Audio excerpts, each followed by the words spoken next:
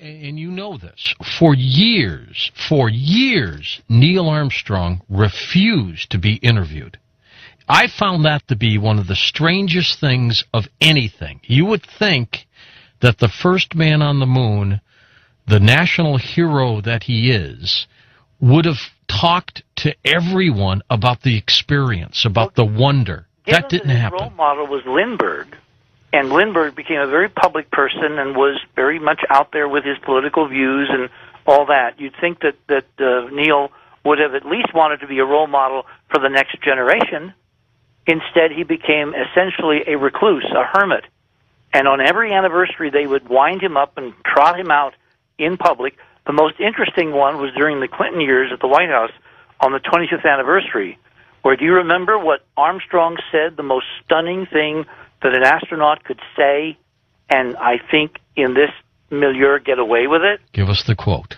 Well, he said two things. At the start of his speech, he compared himself and the other astronauts to birds, to parrots. And he then made a joke and he said, and parrots don't fly very well. Well, what else do parrots do, George? They repeat what they're told. Are told. Plant his foot on the surface of the moon has been a pioneer in many ways. And Mr. Armstrong, in asking you to come to the podium, may I say that millions of Americans have admired you not only for your achievement, but for the quiet dignity with which you have conducted yourself and represented not only our country, but humankind. Ladies and gentlemen, Neil Armstrong.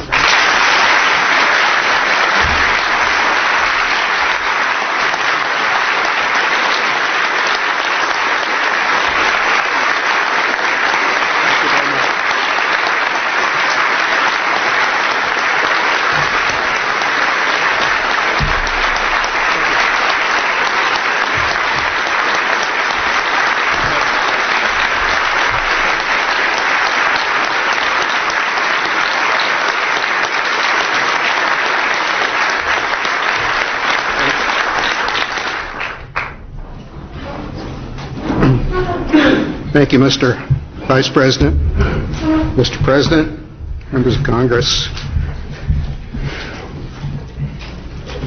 fellow astronauts, ladies and gentlemen.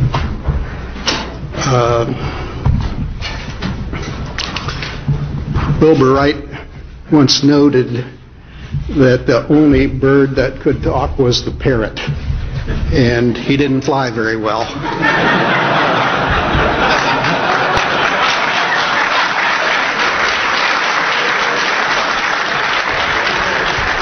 So I'll be brief.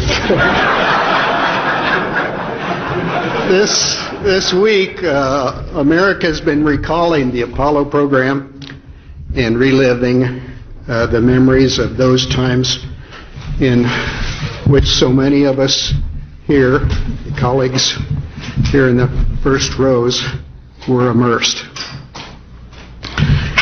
Our old astrogeology mentor, Gene Shoemaker, even called in one of his comets to mark the occasion with spectacular Jovian fireworks.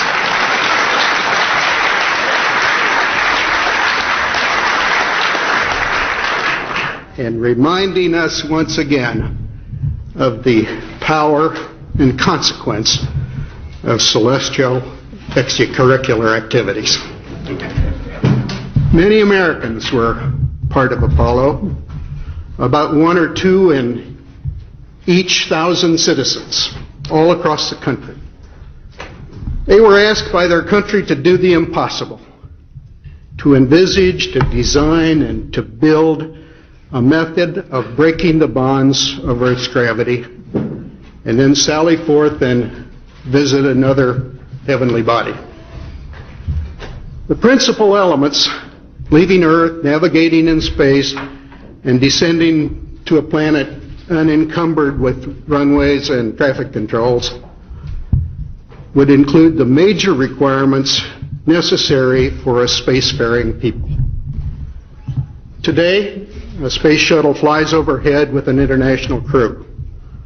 A number of countries have international space programs. During the space age, we have increased the knowledge of our universe 1,000-fold. Today we have with us a group of students among America's best.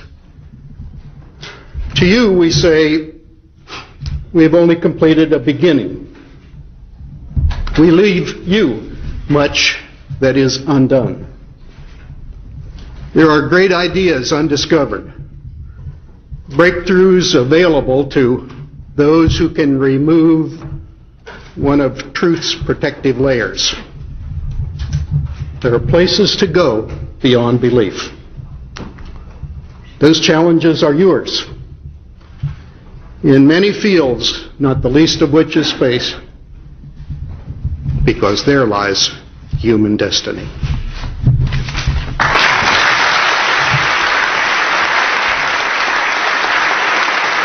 Eager, idealistic faces, riveted on the first man on the moon, talking to them, and he looked at them and he said, "There are wonders beyond belief. There are truths to be revealed if one can remove truth's protective layers." Now, where in the world does one get the idea the truth has to have protection to be found out?